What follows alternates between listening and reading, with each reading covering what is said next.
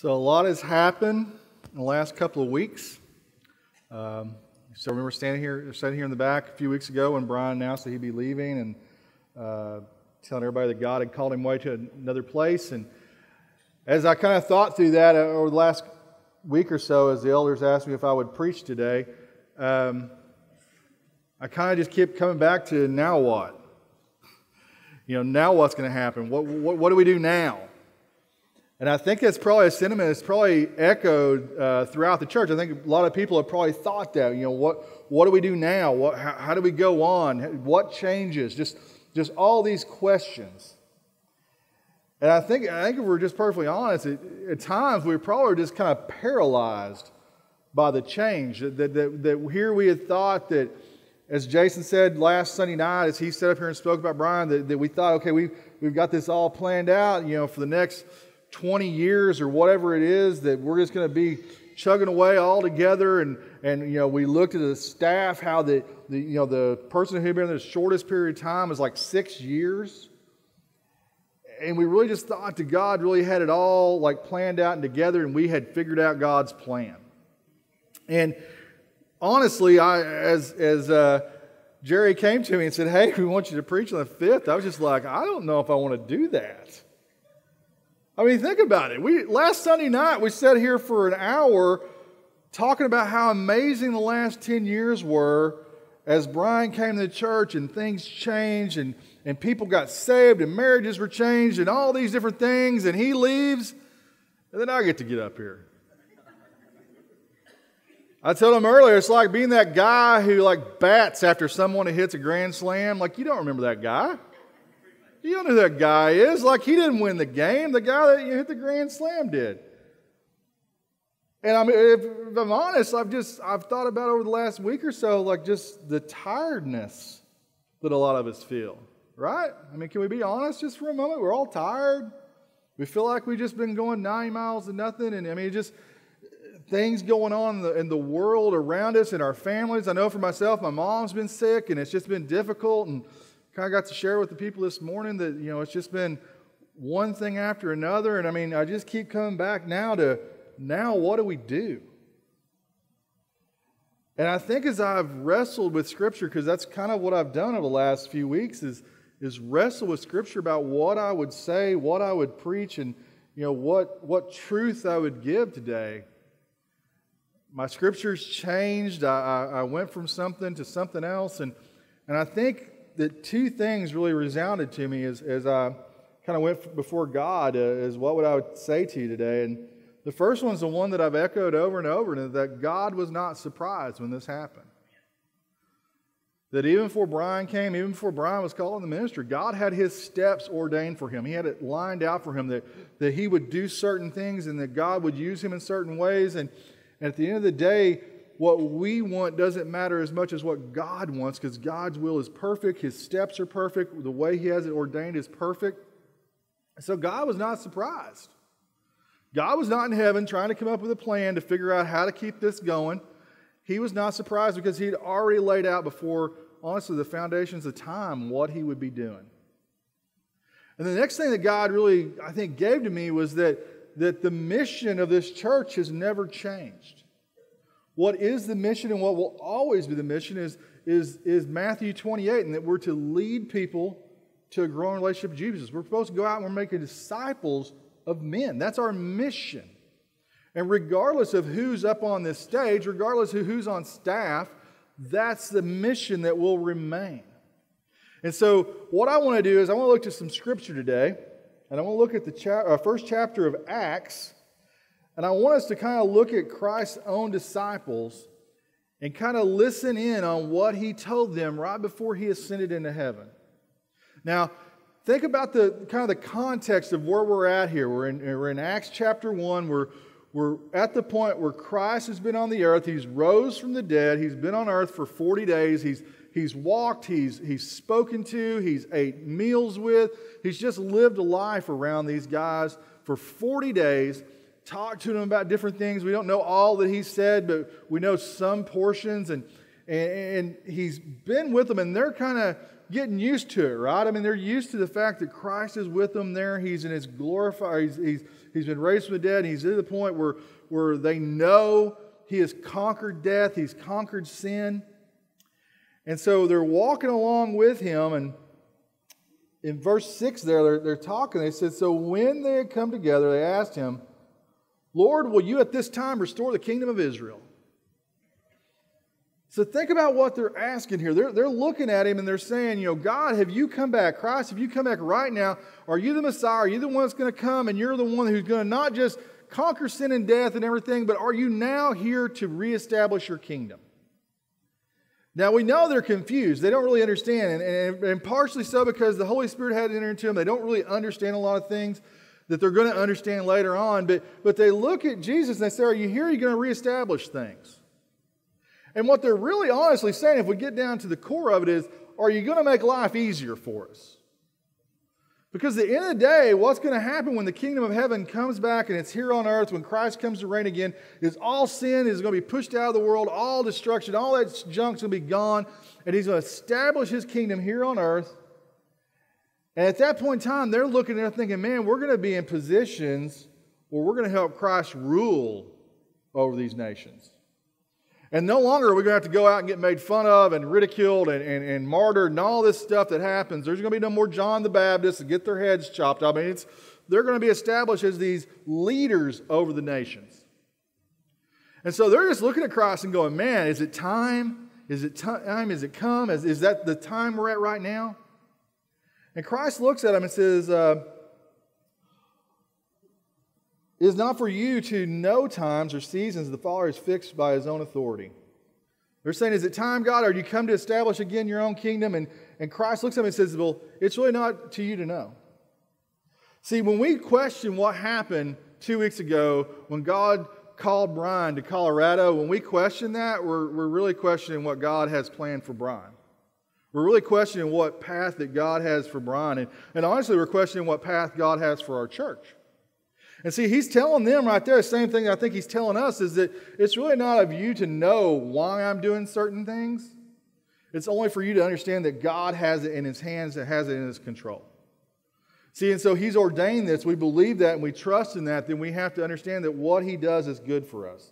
What he does is not just good, but it's best. And so he tells them, he says, it's really not for you to know, but he goes on, he says, but you'll receive power when the Holy Spirit comes. He's been talking about this. He's been telling about this, that I must go so the Comforter can come, the Holy Spirit can come, and he's going to do these amazing things in your life. He's going to be with you. He's going to comfort you. He's going to correct you. He's going to discipline you. He's going to do the things that you need him to do. And it says he's going to give you power, and you will be my witness in Jerusalem and Judea and Samaria and to the ends of the earth. So he tells them, it says, it's not yours to know when God will do what, but it's yours to do. See, we don't have to know everything. We just have to do what God tells us to do when he tells us to do it. And what he tells them, he says, you need to reach out and not just worry about Israel, because that's really what they were doing. They were worrying about Israel. Will God reestablish it? Will God come down and basically wipe out the rest of the world? And will he establish Israel as his chosen people, which he already had done? But will he let them then rule over everything? So they had kind of this messed up understanding of what God was here to do. He says, but I'll send you the Spirit, and the Spirit's going to allow you to not just reach out to Jerusalem, not just right here, not right now, not just the people around you, not just the Jews, but I'm going to have to send you, I'm going to give it the power to send you into Judea. I'm even going to send you to Samaria, he says. I want you to go, and this power is going to allow you to go into Samaria. And we'll talk about that a little bit later. But he wants to go into Samaria, this region that honestly they would walk around. They wouldn't even go through. They would walk around it because they felt it was so wicked and dirty and just below them. And he says, we're actually going to give you the power to reach out to the ends of the earth. Now, you got to think about that. We're a global society. We think about things as a world view. But in their idea, in their context, they're looking at Israel and what they know. And what they know is the people of God live in Israel. That they're the chosen people. They're the people that God ordained to be his people. And they know that everybody outside that is typically Gentiles, pagans, barbarians. And so they're not really concerned with that. They're concerned with their own people. And God's telling them, well, I'm going to give you this power that's going to help you to look outside yourself and realize that I've come to reach all people. He goes on, he says, and when he had said these things, they were looking on, and he was lifted up, and a cloud took him out of sight. So Christ gives this command to him. He gives this calling to him. Tells them what they're supposed to do, and then boom, he rises in the clouds. He goes away. He goes to his Father. He goes to heaven. He goes to his proper place. And I imagine that they're just all just kind of sitting there a little bit perplexed by what just happened. They got this calling. They got this thing that they were supposed to do. And now the guy who they've walked with for 3.5 years, close as a brother to them, the guy who had taught them all they know, that had seen something inside them they didn't see themselves, boom, he's gone. And I imagine they were a little bit lost and perplexed, just like we've been a little lost and perplexed. I imagine they're a little confused, just like all of us have been a little confused through this whole thing. But what comes next is pretty amazing to me, because what happens is he says that, in verse 10 it says, and while they were gazing into the heaven as he went, and I just imagine they're just literally just standing there looking at the sky. And probably long after he's gone, they're looking at the heaven. They're thinking, okay, he's coming back. He's going to come back. I mean, just staring, just kind of confused, looking at nothing, just staring. And all of a sudden, angels appear, it says. And it says, when the angels appear, it says, men of Galilee, why do you stand looking at the heavens? God sent angels to tell them, guys, seriously, what are you doing? God gave you a command. He said, go and wait for that Comforter to come. Wait for that Spirit to come. And when that Spirit comes, there's going to be amazing power that comes upon you. God does not intend for you just to stand here just paralyzed, staring at the sky. He expects you to go out and do the thing that He called you to do. And it says that this Jesus who is taken up from you into heaven will come the same way as you saw Him go into heaven. He says, He's coming back. But there's no reason for you just to stand here and stare. See, as I read this text and as I looked through this over the last week, the thing that really came to me, the thing that really motivated me was that our command has not changed. No matter who the man is that stands on the stage, no matter who leads this church, no matter who is here to teach and speak God's truth, the mission has never changed. The command has never changed. That mission for us is to lead all people into a growing relationship with Jesus. That's the same as it was when Brian came. It was the same as it was when this church was established. It's a change it will be when all of us are dead or gone. It'll constantly be that we're to lead people into a growing relationship with Jesus. See, I don't feel like I came today to really teach you anything new. I think I just came to remind you of something you already knew. Remind you of something. See, if you look at the Old Testament, a lot of times Israel needs to be reminded, right? They go through different trials. God sends a man of God to them to speak to them, a prophet, and he speaks truth into their lives. It's nothing new. It's nothing that they didn't know. It's just something they had forgotten, or something maybe they had, in such fear and trembling and everything else, had kind of pushed aside. But I'm here today to tell you our mission is the same. Our mission is to lead all people into growing relationship with Jesus. See, the answer of what do we do now is that we continue to lead people into a growing relationship with Jesus. And see, that may seem difficult. It may seem like a daunting task. But here's what I want to do. I want to look at what God told His disciples, and I want to apply it to what we do every day. See, Jesus said He went and He said, go into Jerusalem. Go to the people you know. Go to the people around you and speak truth in their life. At Matthew 28, make disciples. Make disciples of men. And see, what that looks like to you is you go to your job because that's your Jerusalem. That's the place you're around. Those are the people that you're probably around more than anybody else other than your own family. And see, you speak truth into their life. You help disciple them, but you don't do it in such a way that you're a jerk. Okay? Y'all know that person, right? Someone came to mind when I said that. If not, you may be that person, just saying. But you speak truth. And what I'm saying when I say speak truth, I don't mean that you're just a good person. You're no silent witness. That's forget that word. You're not a silent witness. You have to speak truth. And so when someone you work with is going through struggles, you show them in a loving way what God says about those struggles. You show them in a loving way. You help walk with them. You help bear their burden. So you walk with them through the difficult times and you help speak God's truth into their life. See, that's your Jerusalem maybe. Some of you may not work. Maybe you stay at home. Maybe whatever. You're retired. Whatever. You stay at home. Maybe you just don't work around people. I work home health. I'm not around a lot of people throughout the day. So your Jerusalem may be your street. See, my Jerusalem is Cleaver Street in Pecola, Oklahoma. A few years back, I was really asking God, what would He have us do? And God told me, He said, if you can't reach out to the people on your own street, you have no business reaching out anywhere else. And so me and Angie, we tried to start reaching out to the people on our street. Tried to learn some of their names. I realized I'd been there for several years and didn't know who the people who lived around me even were. That became very evident as I was at an event one day where we were giving away school supplies, and I introduced myself to this young lady. Her name was Sonia. And I said, well, it's good to meet you, Sonia. And she looked at me and she goes, that's funny. I live 35 feet from your house. She literally lived across the yard from me. And I didn't know her name. Because both of us, we would come home, we would get out of our car, we would go in our house, and we never saw anybody again.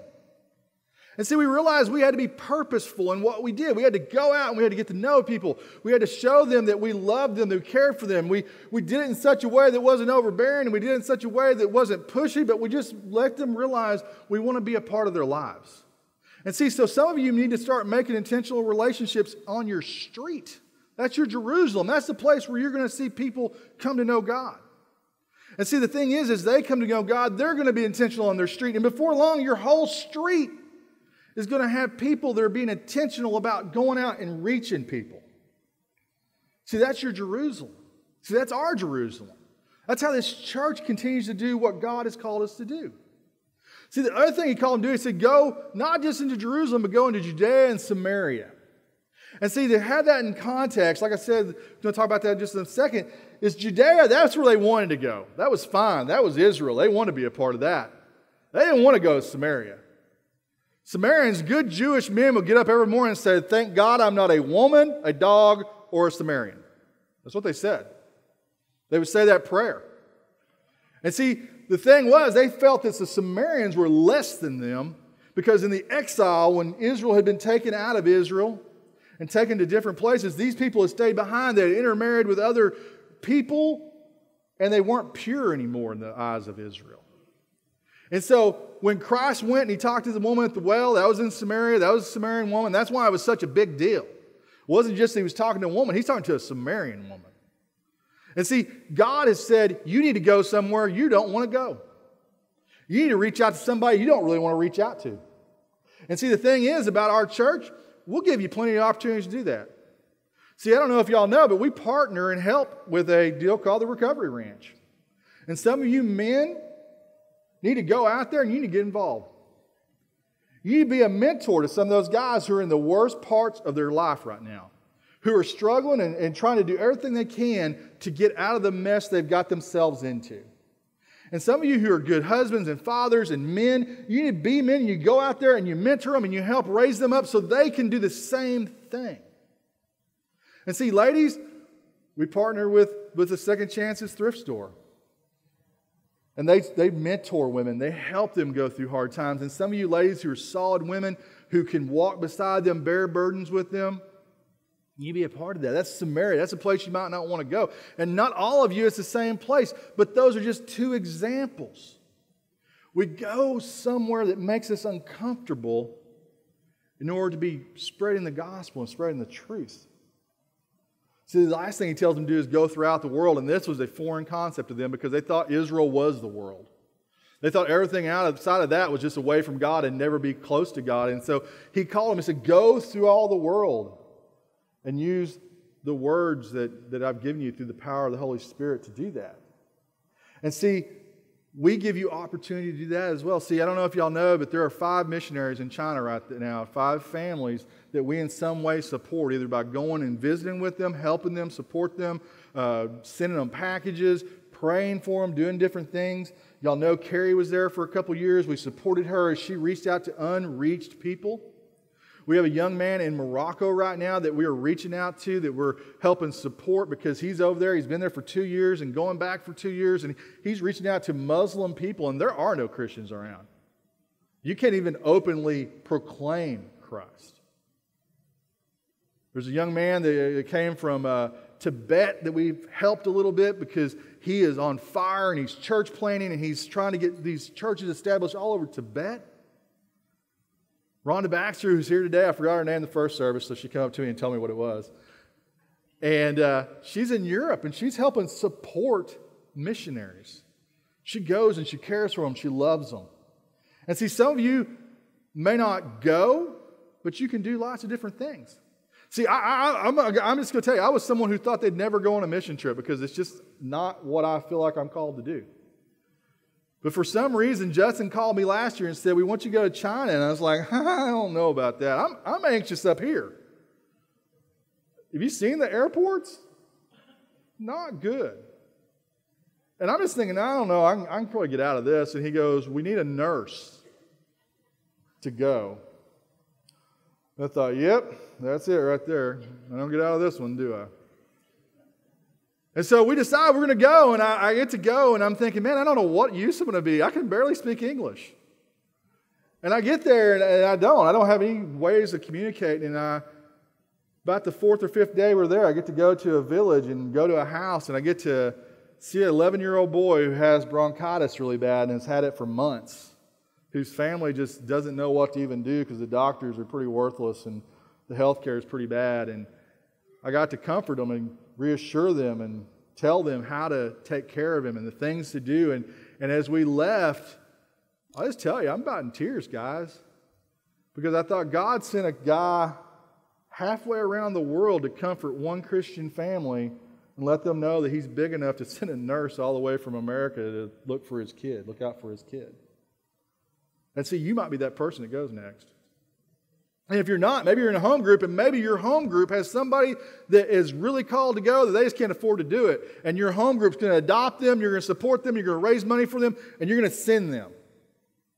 And because of that, they're going to do amazing things, and you're going to be a part of that. And maybe you can't do that. Maybe no one feels like they're called, but you can put a package together and send it to the missionaries and just tell them how much you love them, how much you support them, how much you're praying for them. One of the things that the guy that we were with said more than anything, he said that it just comforts him to know that there are people out there praying. People that are praying for him that he would succeed in the task that God's given him. Because he said at times it's overwhelming. See, that's the world. That's reaching out to the world. See, our command has not changed. We might not understand completely and totally why God does the things when He does them, but our command has not changed. And that command is to go into all the world and make disciples of men. Go out and do those things. Use the Holy Spirit's power that He's given you and go out. See, the thing that's different about what happened right here in Acts versus what's happening with us is they were still waiting for the Holy Spirit to fall. We have no excuse. We have that Spirit inside of us. If we're saved, that Spirit resides with us and it gives us the power to go and do these things, to do these tasks.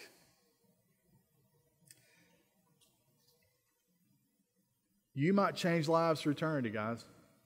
You might be involved with that. And if you've been a part of this church for very long, you've already been involved with that. What I want you to know and what I want you to go away with is that our mission has not changed. The answer to what do we do now is we continue to do what we've always done, and that is to lead people into a growing relationship with Jesus. If you'll pray with me. Father God, I just come before you right now, and I'm grateful, God, for people who looked down their street and picked me up and took me to church and taught me about Jesus.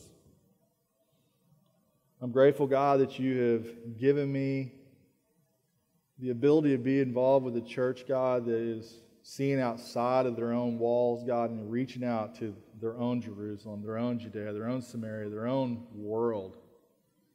And God, as we stand paralyzed, staring at the sky, God, allow us to hear from you as you tell us it's time to go out and do.